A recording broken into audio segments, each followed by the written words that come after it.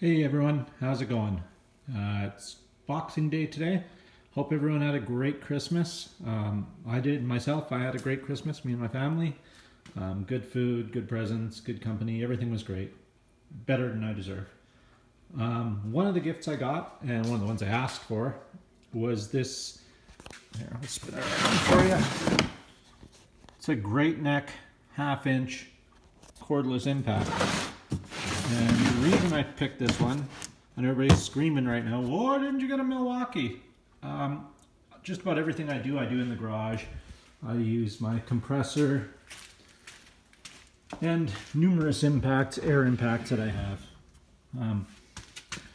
99% of the time I use the Astro Pneumatics Onyx 3/8 drive. Does just about everything I want. If that doesn't do it, the snap-on 1/2" drive will.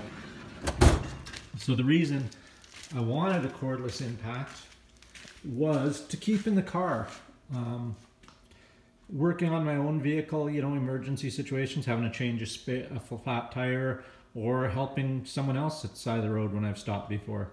And for that, I didn't want to spend, I know in the United States, you guys are saying, well, you probably could have picked up a Milwaukee for $200-300.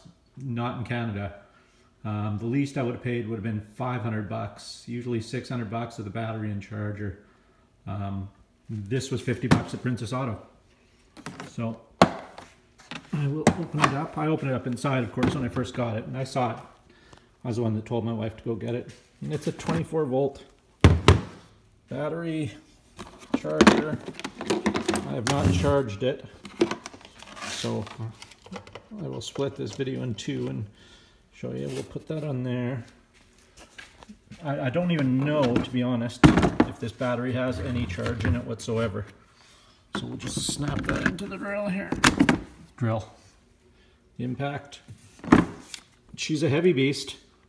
Don't know exactly what she weighs, but I don't know. I'm gonna guess 5 pounds. That's what I'd guess. And it comes with, it looks like it should come with impact sockets, but none of them did. Doesn't matter, it's not like I'm short on sockets, that's for sure. Open up the instructions here. 24-volt cordless impact wrench, Great Neck, instruction manual, blah, blah, blah, work area, electric safety, terms and use. We don't need no safety. Safety's for pussies.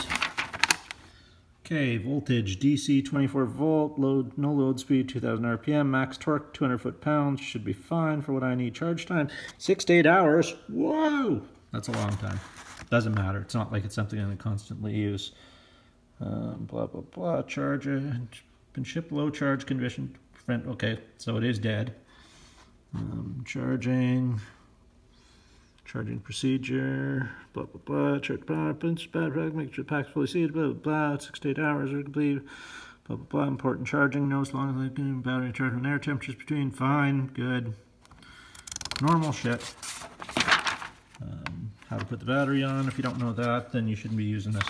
Okay, just all simple stuff. I will see what it has on it. I've got this flip socket and a torque wrench to try out. I know my wheels on my Santa Fe here are torqued to 80 foot-pounds. Oh, that's tightening. So let's just give it a shot here with the somewhat dead battery to see how she goes.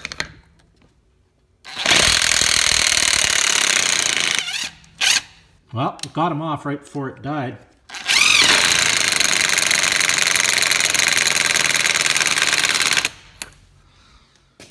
And somewhat snugged him back up.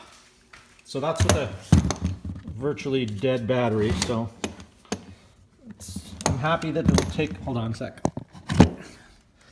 but it will take off. See, the charger has a green light. Stick the battery on thusly, and the red light comes on, and when it's charged, the green light will come on.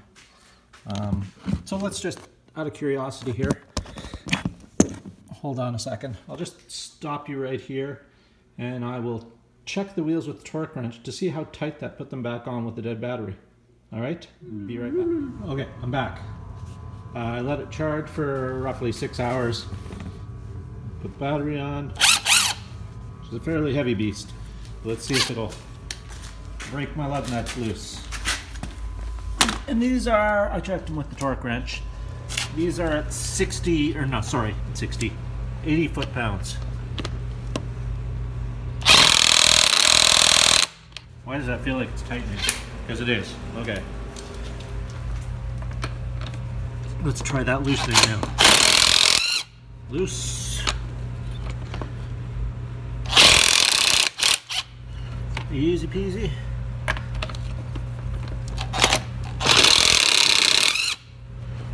Well, loosens them, no problem.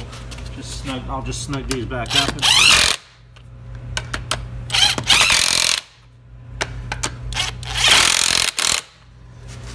There you go. It did that with no appreciable loss in power or anything.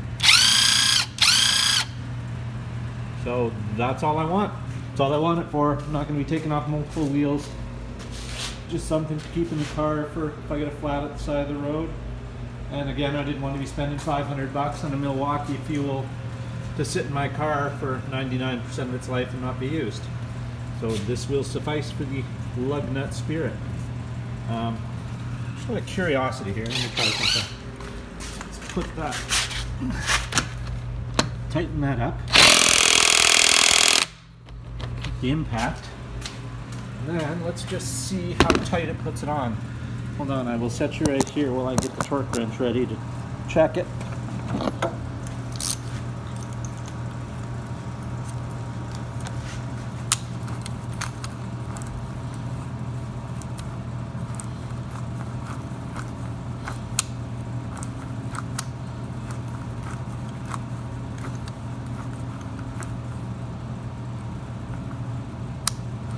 There we go, that there is 80 foot-pounds. Okay. My hand over the camera here. There we go. Get it on there. Okay, let's see. Well, it did it at least 80 foot-pounds.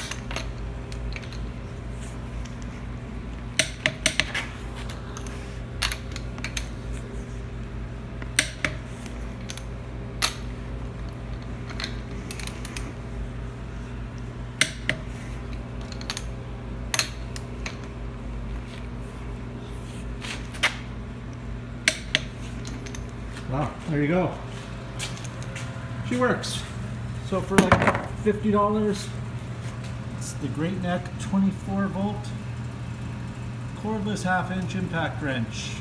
There's a number there too, you can see it. I can't even see that without my glasses. 80165.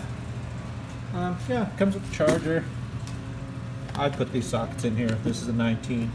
It's 21 or 13/16 and 3/4 inch, same thing. Got the instructions, little blow molded case. And that's about it.